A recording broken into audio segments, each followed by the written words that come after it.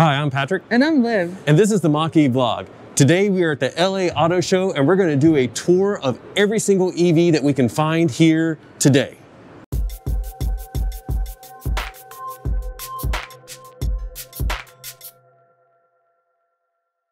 Just as we came into the auto show, this beauty caught our eye. It's from Electra Meccanica and it's called the E-Roadster, and they also have a bunch of Solos here. Let's check out the Roadster. And I think it's just super cool. I absolutely love it. I really, really love it. I kind of thought it was a concept car, and I'm thrilled that you can get this. It's gorgeous. Look at the interior. Very cool. All right, let's go check out some Solos real quick. Yeah. And here we have the other offering by Electra Meccanica, which is the Solo. This is a single person vehicle. Really, really cool. It's a trike design, very similar to my recumbent trike actually, but it looks kind of gorgeous on the inside. Really, really nicely supported seats there on the lateral side. Look at these colors. Absolutely gorgeous, like much more plush looking than you would expect for something that's a trike. Look at that. There were several new EVs announced at the auto show, and here's the first one that we'll cover. It's the Mullen Five. It's a Southern California based brand, and they actually were inspired by the Southern California landscape in their design. I think the interior is absolutely gorgeous, though we haven't gotten to go inside one yet. I can't wait to touch it. Very cool. All right, what's next? Now we're at Vinfast. This is a Vietnamese company, and they bring two EV offerings. I think it's the VFE 35 and 36, both of which are quite large SUVs, and just one is slightly larger than the other. This is like a 5-seater, and this is the 35. And then the 6 or 7-seater over here, VFE 36. And this company does have experience making EVs. They have a VFE 34 that they've been selling in Vietnam. And this is their announcement, their entry into the US market. So very exciting to see them coming into the US market. And this is the global premiere, as you can see in the background, of these two specific vehicles. And we have a video, or we will have a video at some point with both of these covered. It's kind of interesting. We were able to get up close and personal as much as we could with these two. The 35 has a full done interior that you can really get a nice look at, but this one is actually partially full. Yeah. It's like you can only really see the seat tops. The interior isn't done on this one, apparently. Yeah, but this one does not have an interior yet. Isn't that a pretty car? This is the Fisker Ocean. We'll have a dedicated video on this coming soon. But for now, let's check out what they have here. Obviously, this is just a fun paint job. This one is just for fun. But let's go check out the real Fisker Ocean that was announced, or the sort of the production intent version was announced yesterday or 2 days ago? 2 days ago. Yeah, we got to watch Henrik Fisker talk about this and share the intent of the company. And you see the screen rotating, and that's because the screen in the Ocean is going to rotate just like that with a push of a button. But I love this color. I think it's reflective of the fact that it is the ocean. And we'll move over. This matte finish though is absolutely gorgeous. Yeah. That rear window is called the doggy window. That actually rolls down so your doggy can get some air back there. But the Fisker Ocean, a lot of people are very excited about this. Some people have their doubts about Fisker. But they come with some pretty interesting stuff, a very sustainable company. A lot of the interior is recycled, and they will have some interesting leasing options that make this a more likely EV for people to just test out without a huge financial implication. We are at the ZEVAS booth. This is actually sponsored by Electrify America, and it's a Zero Emissions Vehicle Award program. First ever was this year. Here's all the award winners, and they actually have 4 of them on display. This is the Canoe. It's actually called a lifestyle vehicle, but it is the winner of the top hatchback van or wagon. So really interesting design here. take a look inside. And this will be in production by the end of next year, starting at about $35,000. I'm sure you're familiar with this one. This is the Tesla Model Y. This is the winner of the crossover over 50,000. If you're interested, we did do a Model Y versus Mach-E comparison, so you can check that out.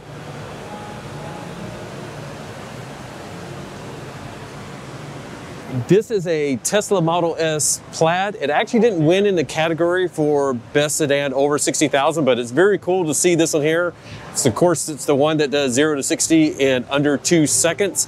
But the winner in this category was actually the Lucid Air, but very cool to see the Plaid here. And here's the winner for the under $50,000 sedan, the Tesla Model 3.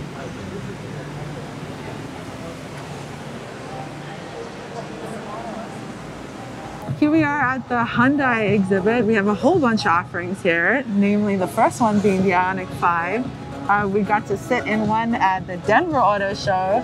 Here's one to play with right here. Hopefully we'll get a test drive soon. Yay, hopefully. All right, let's see what else they have.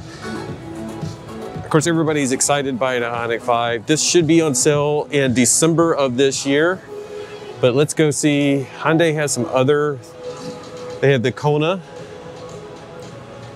And they also announced a concept car that we're going to go down here and see. Now the Kona that we're coming up on, it's been refreshed for this year. The front end, I think, looks a bit more aero and a little bit more futuristic. So that's, I think it looks nice.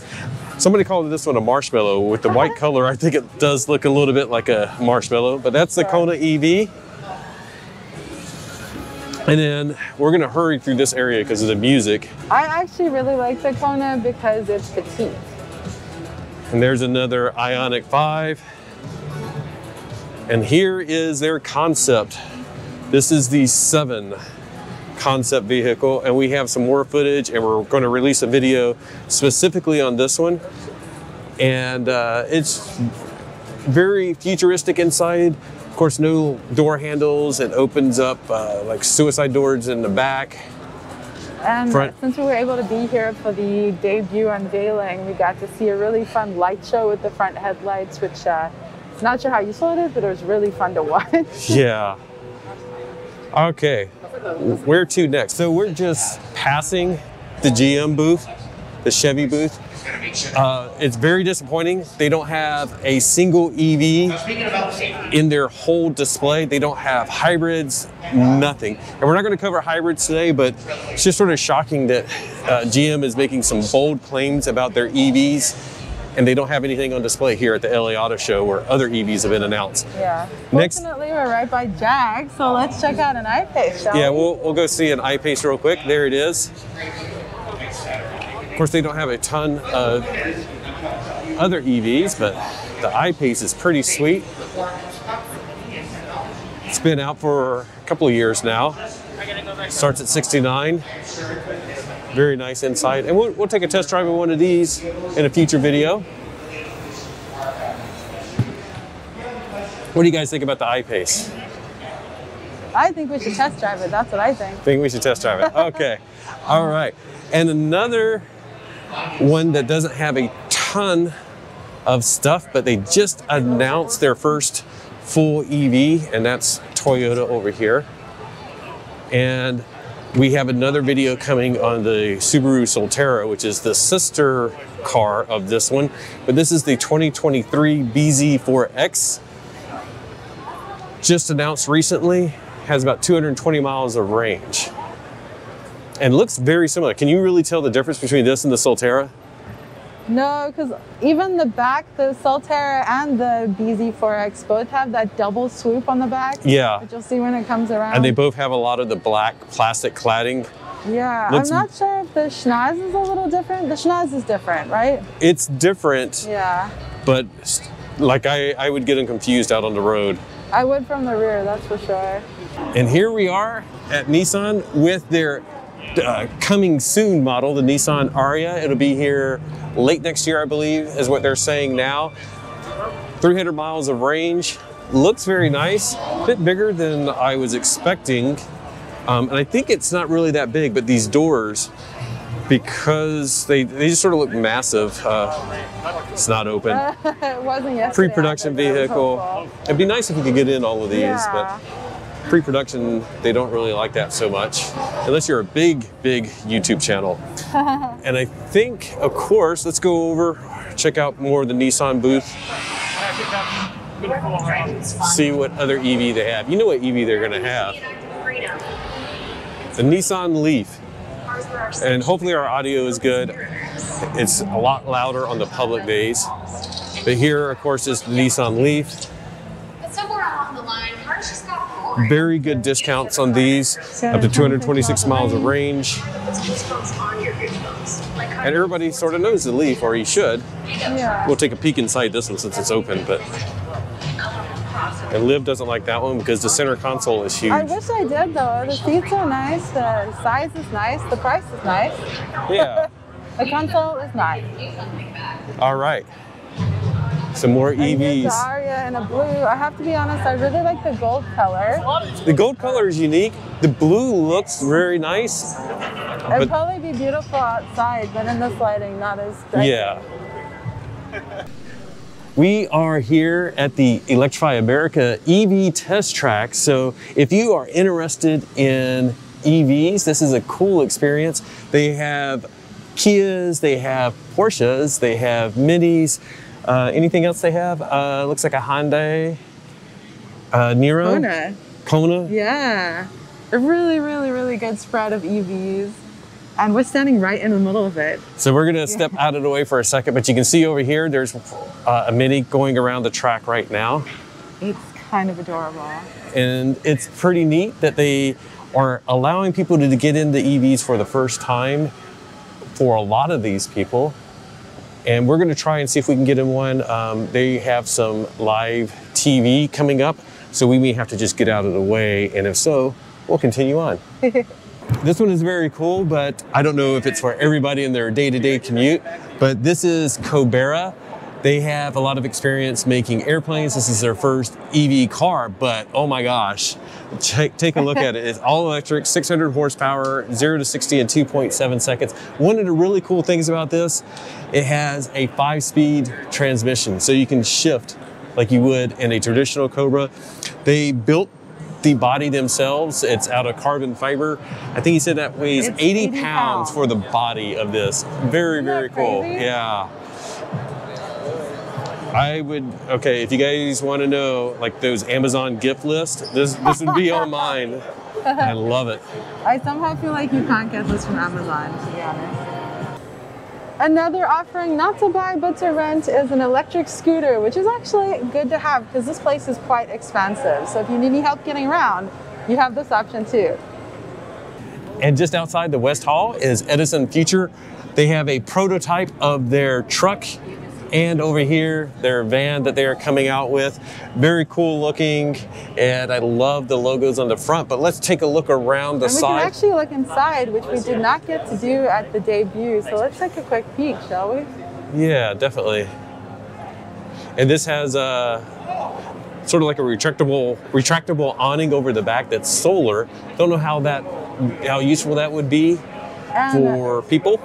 It has 3 full seats in the back. Did you see that? Like, yeah.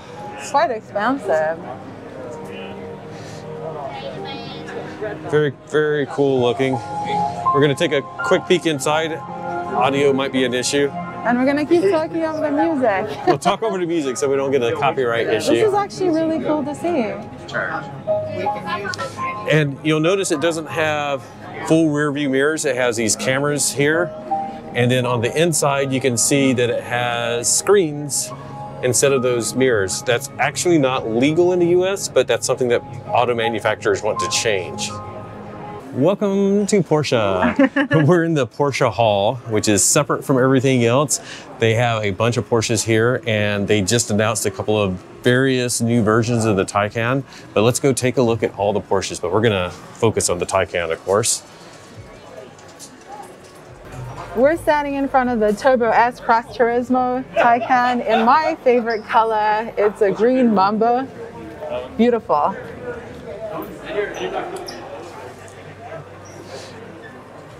And then Here's a white Taycan.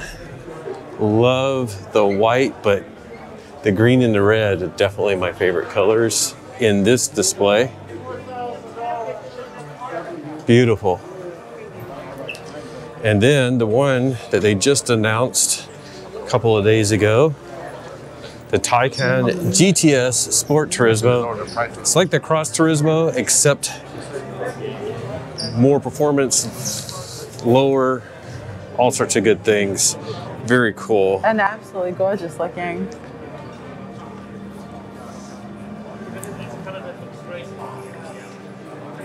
Here in Galpin Customs, they had a VW ID4 with some custom wheels and raised suspension. A Mazda MX-30, first time I've seen one of these. A Jaguar I-Pace.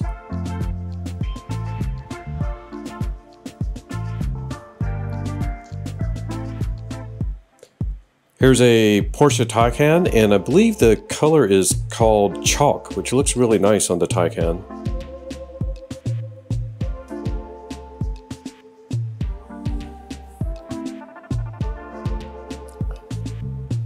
A nice Volvo XC40 Recharge next to a black Polestar 2.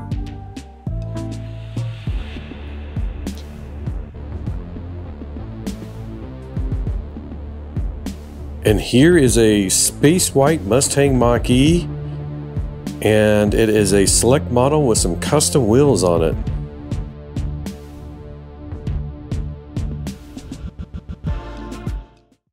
Here we are in the next hole, and we are standing in front of Kia. Of course, you know the Kia EV6, but Kia also unveiled the Kia EV9. So let's go take a look, starting with the 6 over here. And we're going to try to talk through.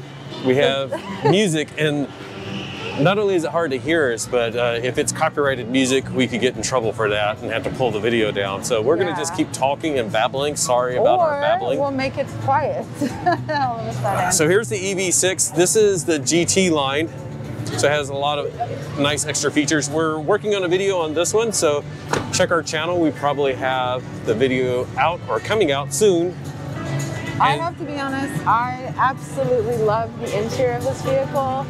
I'm not sure how much will change with the standard line, but I thought it was absolutely gorgeous. We'll take a look inside since Smith mentioned that. There's some really intuitive features. If you like buttons, this is the car for you. And then, of course, for a while they've had an EV. This one sort of looks like a marshmallow too, if you ask me. This is a Kia Niro.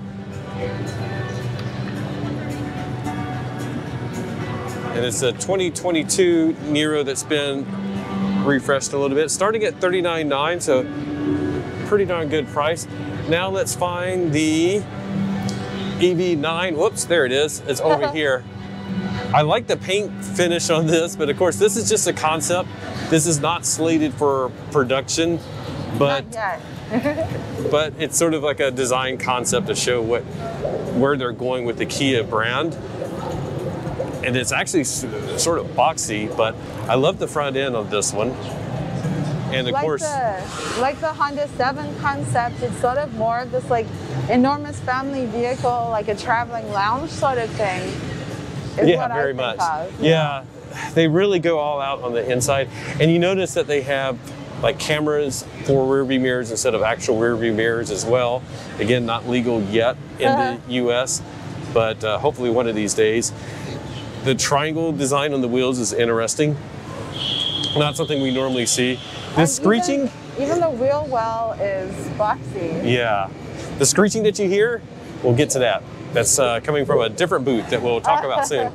But quickly, we'll just say here's like Stellantis, which is Dodge and Fiat.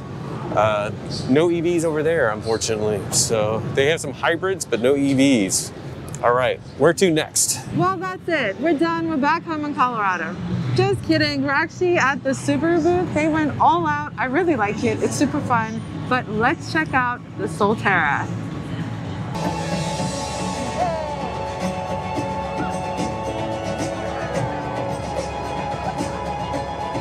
The sun.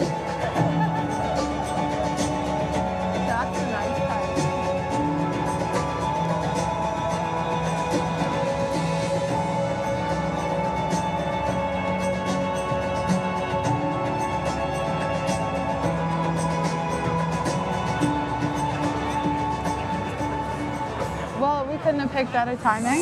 Yeah, that was great. And here's one that you can actually get in. We'll walk around so you can see. Oh, they have the hood up today. So it's really loud in here. I did a look at the front previously, but there is no front.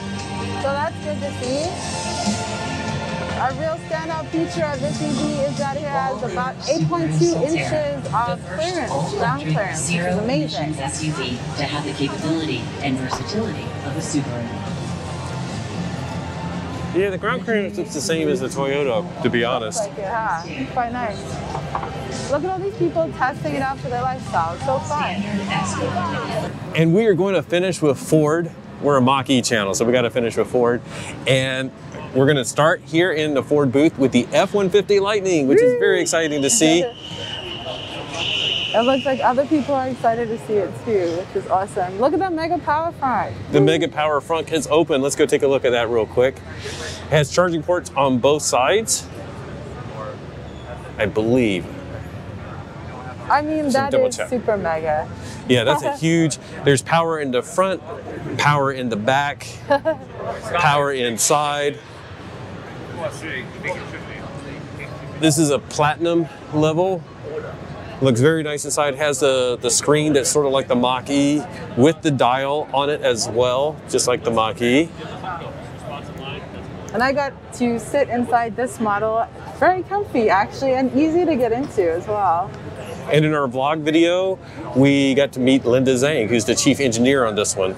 But let's check out, of course, there are other EVs here in the Ford booth. I want to go to this other one over here first, I forgot. People aren't necessarily as excited by this, but this is actually super exciting if you ask me. We're heading straight toward it right now. And that is the E-Transit, which a lot of people use for like delivery vans, plumbers use this type of van, all sorts of business customers, and they're selling these to the fleet. I believe they're sold out for the first year, which I think the production number is about 25,000. But check out the interior. Has a decent sized screen. And in the rear, the cool thing about this is like, this is the same as the regular transit van from Ford. So like all of the mounts and things like that you can buy, rack systems, you can get on this one without any changes. The range is about 126 miles, which doesn't seem like a lot, but for this type of utility van, it is perfect. Custom Mach-E here. This was at the SEMA Auto Show just a week or two ago. Custom color. I thought it was cyber orange in the photos, but that's a more orangey orange. This is much more tangerine in comparison. And then here is the, oh sorry, I interrupted you. That's okay. And here's a cyber orange GT Performance Edition. They have a premium over here. And then look at our two favorite colors side by side. Wow. They look beautiful. That is a really beautiful color combo. Oh yeah, there is actually another EV here I forgot about. Yeah. Not consumer available, but another EV that is super cool. Yeah, not consumer available, but if you want, you can build your own, because the motor that's in this F100 is available as a crate motor. So you could actually buy a crate motor from Ford. It's basically the same motor that is in the Mach-E, and then convert any classic vehicle that you want. It sounds really simple when you say it like that, but I feel like it'd be hard, right? Yeah, I think it's pretty difficult. And of course you have to get a battery as well. Pardon me, sir. And inside it looks a lot like a Mach-E. They have the Mach-E screen, the Mach-E center console, as well as the Mach-E screen. And let's finish up with a Mach-E GT launch. Here it comes. So what do you guys think? What is your favorite EV out of all of these that we found here today? Here it comes. Yeah, those squealing tires. I told you. Oh.